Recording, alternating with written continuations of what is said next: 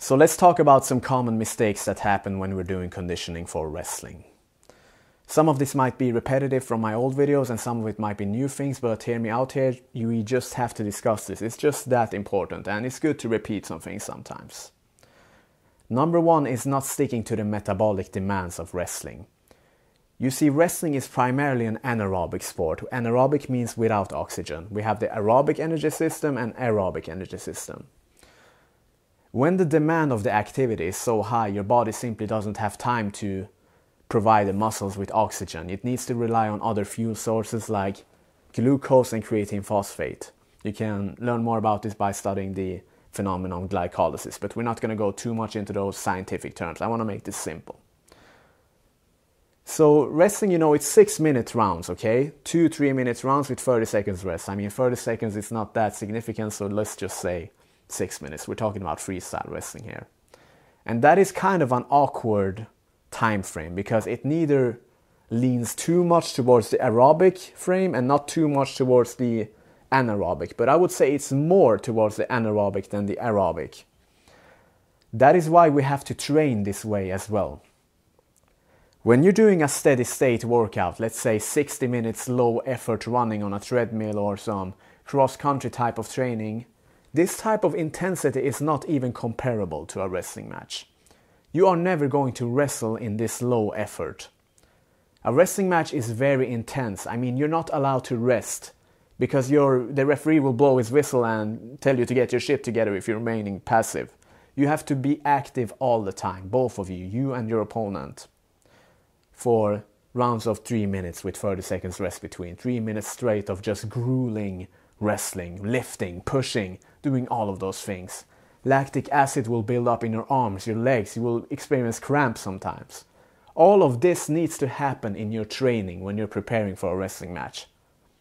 If you're not experiencing the same type of fatigue in your training that you do in a wrestling match, none of your training is not going to matter when you step into the wrestling mat. I've seen during the off-season a lot of athletes like going over to cross-country type of training, like low efforts, marathon running, 60 minutes just slow, steady state running. They think they are doing themselves a favor, like, oh, I'm gonna be so prepared when I start to wrestle. Then they start to wrestle again and they immediately get tired because they have been training the wrong energy system. And to be fair, a lot of this has to be contributed to the coaches, I would say. A lot of wrestling coaches, of course, they are competent in the wrestling game itself, but I mean, when it comes to the physiology part itself, like the sports science, this is a relatively unknown area in many wrestling clubs. They are traditionalists and like they have seen like it's just a matter of tradition that you have to do those cross-country type of runnings, run 60 minutes straight like it's some Rocky movie or something. That's gonna make you a better wrestler. But I mean, science has proven different. I mean, if you look at the American style of wrestling today, the Americans, Kyle Dake and Snyder, Jaden Cox, all of those guys, their coaches, they have taught them like the recent scientific advances when it comes to strength training. Those guys, they prioritize anaerobic endurance, power training, strength training a lot, and it's very evident in the wrestling matches. And recently they have even found success against the Russians, the legendary Russians, like because of this style of training, I believe. They are really starting to take this very seriously, and I believe most other wrestling cultures need to start doing this as well, like ditch this slow, low effort type of cardio training that's not applicable to a wrestling match. That is one thing. The first common mistake, I believe, when it comes to conditioning for wrestling. So, practical steps you can take yourself. Whether you're doing a treadmill, circuit workout with wrestling-specific exercises, whatever you want, don't focus on the length of the workout as much as you should focus on the intensity. The intensity is the important part. Like just a circuit of a Tabata workout, for example. 20 seconds on, 10 seconds off. Like during those 20 seconds, go all out. Give it all you got. Or a circuit format with 3 minutes activity, 30 seconds rest. Go all out during those 3 minutes. It is much more important to do this than the lengthy style of training that we talked about. So that is the first mistake. And the second mistake, this is gonna sound very general, very cliche, but I mean, it's often those things that are gonna give you results. It's not training hard enough during an endurance session, a conditioning session. You see, it is a law of biology that an organism needs to experience a different stimulus if it is to grow. If an organism experiences the same kind of stimulus all the time, it's not going to grow from it. Your body works the same way, both physically and psychologically. If you do the same thing over and over again, you can't expect a change. What does this have to do with endurance training, you ask? Well, if you don't push yourself hard enough every single freaking session, your body is not going to change. It's not going to adapt. And this adaptation is both physically and psychologically. Both of them have to happen. Like, if you can make every single training session, endurance training session, a freaking hell on earth, you will get this psychological advantage, and this will help you tremendously in wrestling. Like, just this psychological advantage. I've seen well-conditioned wrestlers winning over skilled wrestlers because they have this. They are willing to go into deep waters while their opponents want to stay there and be passive, just play it out, you know. This psychological advantage is everything. It will take you to higher levels that you ever imagined possible. Combine this with like a skilled approach, a good skill set and a good psychological advantage. Then you have a killer wrestler.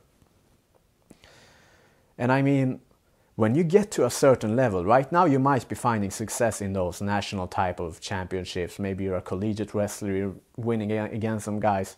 But you will get to a certain level, like in the world stage, when you're up against the freaking Russians, the people from the Caucasus, Dagestan, Chechnya and those places. Their wrestling is in their blood. They are straight up killers. They will not be nice to you. When you wrestle with them, they will want to take your soul. You better be physically prepared against them. They will show you no mercy. Some of those people, they are like from war-torn areas, like they have experienced war. And that is the worst thing a human being can experience. When you've experienced that, you're not afraid of anything anymore. It gives your life meaning, like you start taking things seriously. Those guys, they have experienced that. And I mean, this is combat. It's a combat sport. It's not like you're playing tennis or playing soccer. It's very physical. Emotions get involved sometimes. Like, you never know if your opponent might get so tense. He might slap you in the middle of the match, punch you in the face. Like, all of these things, keep it in mind when you're doing conditioning. You need to toughen yourself up with your conditioning. It can't be easy. It's not supposed to be easy. So train hard when you're doing the endurance. I know it sounds simple. I know you hear it everywhere. I mean, it even applies to myself. I even apply this to myself. Like, I need to work on those areas. I'm not saying I'm from freaking... Like, do you know what I mean? You should apply. Everyone needs this. It's a tip that everyone needs. Train hard enough. You might think you're training hard. I might think I'm working hard on some things, but you never know. You can always do better. Always. You should always remain humble in this area. You should always be skeptical about you not training hard enough. I believe that is a good ingredient to success when it comes to athletes, sports. And some people, they delude themselves. They are thinking they are training harder than they actually are, and then they go to a wrestling match. I see this happen all the time, and they experience a 0-10 humiliation against a guy that has worked hard the previous season. And then there's only two outcomes after a thing like this. Either they quit the sport, or they start doing some soul searching, analyze themselves, and come back better than ever. Start taking things more seriously.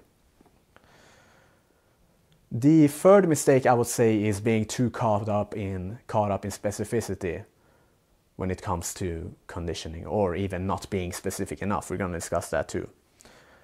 You see, functional training is it's a term that's being thrown around here and there in the strength and conditioning community. We have trainers who want to say, oh, this is the best functional training that you should do. Like, they bore their athletes to death with those freaking mazes that you have to build in the facility. Like, do a box jump there and then run around this cone right here. Pick up this medicine ball, throw it backwards.